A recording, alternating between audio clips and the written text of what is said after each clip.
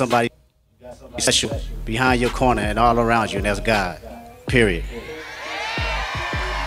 Period. Period. Every step of the way, when you fall and you have your shortcomings, he's right there. When you have your victories, he's right there. Give yourself grace. Give yourself time to grow and appreciate it, because he's growing with you. Every individual out here is experiencing a human life, a human experience, and God is experiencing it with you. So when you go through things, he's going with it. He's right there with you. He's talking to you. All you got to do is talk back. I walk on the beach every day, and I'm talking to God. I'm just talking. Like he the homie. I swear to God, I put that on my grandmama's grave. I talk to him next to me. Like the homie. Just like the people that you grow up with, I don't care if you got to curse, you got to cuss, you talk to him as if you know him since you was born, the way he knows you. All right, so if you remember, a couple years ago we did a topic about Kendrick and his association with Eckhart Tolle, and to sum it up, the idea, the Miss Morale and the Big Steppers was laced with his theology, I guess, which is essentially that we're all capable of being saviors like Jesus. Like if you saw Kendrick wear the crown, it was because they believed that Jesus was an example of somebody who ascended to the level of saviors, Christ consciousness, right? Yeah. And anybody else can too, right? It's like anybody could kind of achieve that, whatever. It's nonsense. So what do you think he's saying here? Is it possible? Is it a turn? That something is changing, or is he masking his true beliefs? Seriously, like, is this just? I don't know. Can you tell the difference between is this a change in his beliefs, or is this just a different way to say it that sounds palatable to a large audience? I think it's a buffet, man. I think a lot of people. I think he's spiritual. I think I could take from with Eckhart, I could take from the Bible, because even in Not Like Us, he says, what did he say on that about the Bible? He's like, we hide the Bible if God is looking, and I hide the Bible. You know what I mean? Now God's not watching. So just like, I think he's spiritual, bro. I think a lot of people are spiritual in the entertainment business. And when I mean spiritual, I mean a buffet of religions all together that, like, okay, I like this about Christianity, I like this about Islam, I like this about Hebrew Israelites. Because I mean, if we look at his palette of music, we talked about this before in that video, that when you look at Good Kid, Mad City and Section 80, he's talking about God and Jesus. Then you go to Pimp a Butterfly, it's more of a, it's still there because it's still talking about God and stuff. But then when you go to Dang, it's talking about Black Hebrew Israelites. And then you go to the Big Steppers, then he's talking about what you just said. So I think he's just spiritual, bro. But I think the question goes, if he's talking to God, what God is he talking to? That was my question. Yeah, that's what's going up in the chat. VC said, the Bible calls the devil the god of this world. 2 Corinthians 4:4. Just saying. And then Timmy Digital says something interesting. Until people start preaching Jesus, I don't assume that the God they speak of is the truth. I do the same thing. The God of the Bible. I do the same thing. But do you really believe, okay, if what they're saying is true, do you think he thinks he's talking to the God of this world? Or do you think he thinks he's talking to God? I think I don't know. When I was watching the video, I was like, okay, there's two things that were going through my mind. Is he putting on for this crowd, right? Is he putting on for this crowd because it's supposed to be a college graduation? So passionately. He didn't have to say it. Yeah, but it's also, everybody speaks passionately when they're giving the commencement address, right? Or they're encouraging you. It's encouraging. But like you're going to the next level of your life.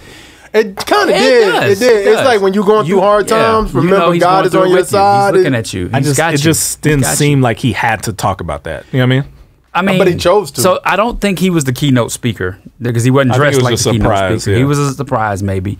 But he's encouraging his community, right? So I feel like he was just kind of doing that, and he kind of walked into that. Now I'll say this too. We live in a country where God is okay, but Jesus is not. And so if he would have said, Jesus, that would have swayed you. That would have it would have intrigued me when it swayed me, because Kanye messed that up. It's over. It's over. Done. But it would have intrigued me. But what I'm saying is, if you say Jesus, then I know you're talking about my personal Lord and Savior, and you are acknowledging that as well. But when you say God, you could be talking about that stick over there on the ground. Like, I don't know. So I'm cautious about that. Here's a question. Let's say he is talking about the God of the Bible, right? Yeah. Does it matter how you talk to him? So you're saying the whole cursing thing? Yeah. Cursing, anger. Because, I mean, in essence, I'm going to go like to David. David was like mad at God. Yeah. But we don't know. He didn't curse at God. But I'm just saying, like, yeah. But I guess the question is there a specific way to talk to God? I think what the essence of what he's saying is not wrong. You should be you should be honest with God. Like, if you really don't understand something, say you don't understand it. Don't be like, oh God, if you don't really mean do your will, don't say that. Yeah. Right. Until you mean it. You know what I mean? Yeah. So you could be honest, like say honest things. But I think the rub a lot of people are having is, but it's still God. You know what I mean? Like, you still need to be reverence there. Like, homeboy. He still could crush you with an eyelash. You know what I mean? Like, he is still like awesome. You know. Yeah. So I would still have like some sort of reverence, but he loves you enough for you to be able to tell him the truth. Like, God, I really don't get why you're doing this. I really don't know what to do now. I really don't understand why you let her do that. Yeah. You could say that. Yeah. With Kendrick, I think, and I'm careful because, nobody knows the heart of man. Like, you just broke down the whole synopsis of how he just went through different belief systems at different times. So who knows where his heart is at right now, trying to gain understanding or whatnot. But just based off of what he said, you go say God is everywhere with you, you cuss, and then you say, I swear to God. Yeah. Every time we see you, dang near, when you ain't wearing the funny hat at the commencement, you got a crown of thorns on your head. Wherever your heart is, I just say this, you don't have a true understanding about who God is for real. And you don't have a true understanding about who Christ is. So my prayer for you is that on your journey that you find out who Jesus really is for real, and you honor him the way you should. Because it seems like you have a form of godliness, you know what I'm saying? But you know, you got a form of godliness, but you're not quite on track, so because here's what if let's say he actually did something happen and he became a Christian, and I would expect somebody who recently changed his heart and became a Christian to be like, at some point, address the fact that I was lying to y'all before. You know what I mean? You can't about what? You can't put out the stuff he put out on the Steppers album and get saved and then never come back and say, please ignore everything I said on that. I was tripping. That guy got in my head. I didn't mean none of that. You cannot be Christ consciousness. Jesus is God. I mean, he's separate than us, Yeah, but I think that goes back to therapy,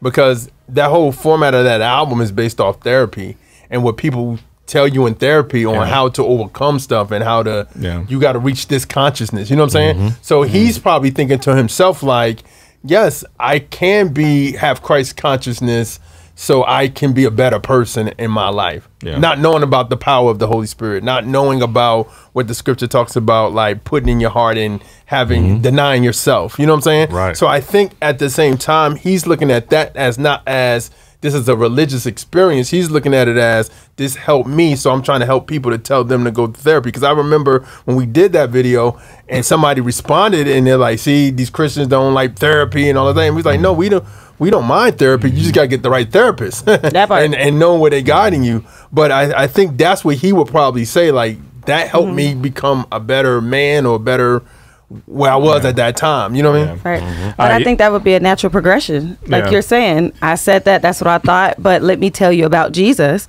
I think it would be a natural progression to come back and speak the gospel and correct it with the gospel. Facts. So real quick, we have a poll, and you got to get out of here soon. Oh, I sure do. You do. Shania, tell them about yourself real quick, and tell them what you're working on. I think it's awesome.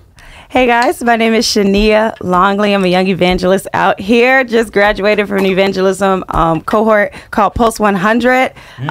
Super dope. Just came back from Indianapolis. So yeah, I'm just pursuing the things of God, young filmmaker as well, and screenwriter. God is just doing some really, really, really great things. You guys should follow me, The Natural Minded Soul, on IG, I think on everything. But yeah, I'm just trying to be the hands and feet of Jesus out here. Yeah, and she's actually officially on the team now. So show her love, support her. Yeah. She's about to go to a screenwriting program or something like that. So we got to make sure she gets there on time. But yeah, thank you for hanging out with us. You'll see her more often. Thank you for having me. You'll see her more often. Happy to be part of the team. Yeah, so there's a poll. Do you think Kendrick's beliefs in God have changed? 7% said yes, 22% said no, 33% said he's confused, 38% said he's not religious, he's spiritual. I tell you what I caution that against, right? I had a friend tell me, like, I'm good with God, but I don't really care to have a relationship with Jesus. And I was like, ooh, that to me is like, okay, well, and I had to break the news to him. It was like, well, you know, the only way to the Father is through the Son. Yeah. And he didn't understand that, of course, but I stopped thinking that people knew. I stopped thinking at that moment that people relate God and Jesus together. And so when they say God separate, we got to have a further conversation for me to understand. Tell me more. Who are you talking about?